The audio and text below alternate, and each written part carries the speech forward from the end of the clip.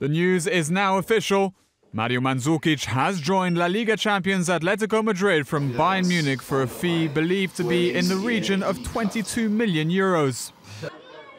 The club confirmed the transfer of the 28-year-old after he passed a medical in the Spanish capital on Thursday.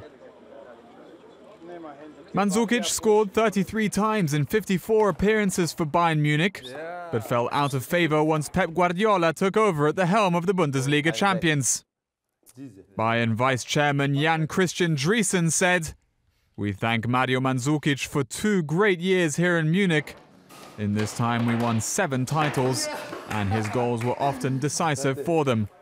We wish him all the best." Mandzukic had been rumoured to be on his way out of Munich since January when Bayern announced the signing of Robert Lewandowski from Borussia Dortmund.